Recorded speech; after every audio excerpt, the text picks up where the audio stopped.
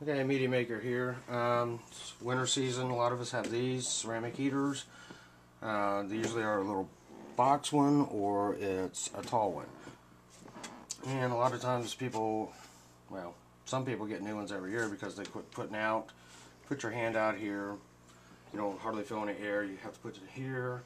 It's real hot here, but not warm out here. It's because it's getting clogged up. So playing around with these, taking things apart that broke, figured out that if you take these apart, the ceramic element is usually clogged up on the back side. So all you have to do is clean it. You don't need to go buy a new one. This particular one, I don't know if you can make it out, has security screws. And security screws are just for that, to keep you out. But if you want to do your own, you probably aren't going to take it in any place to have it cleaned up or anything like that. So you probably just go buy a new one for $29.99 or whatever. So if you want to take it apart, basically what you have to do, let's see, use this one. Use your security screw. It's got a hole in it, and it just fits right in here.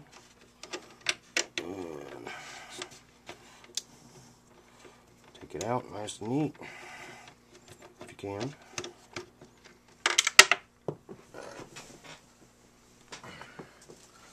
Use the other one.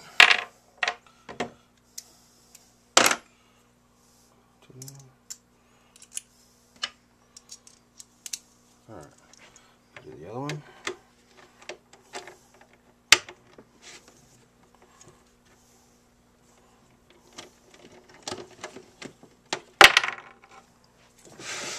This one's not magnetic, so it doesn't hold it, which can be tedious.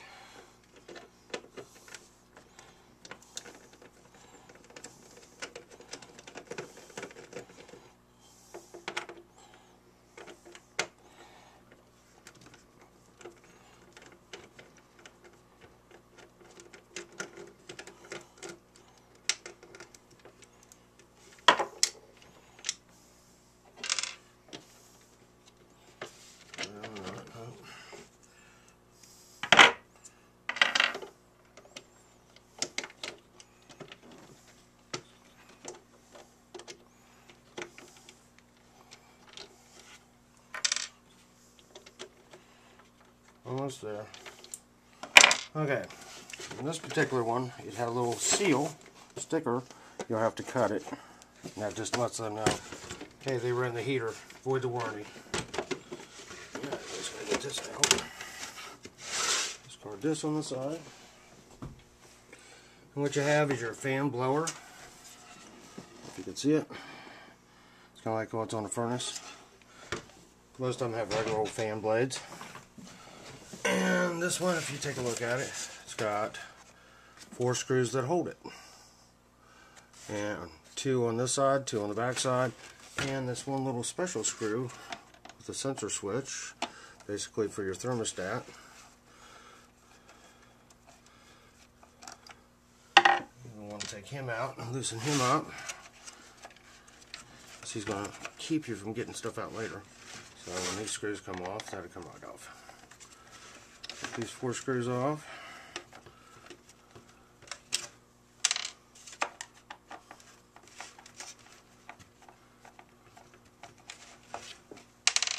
Okay. 2 more on this side.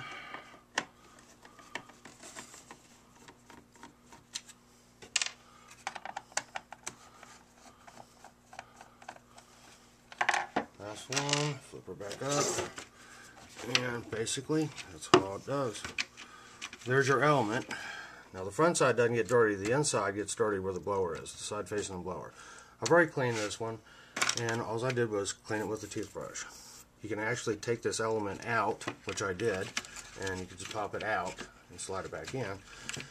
And if you got a can of high pressure air, you can use that to clean it out as well, but you might want to take the dirt off first with the toothbrush.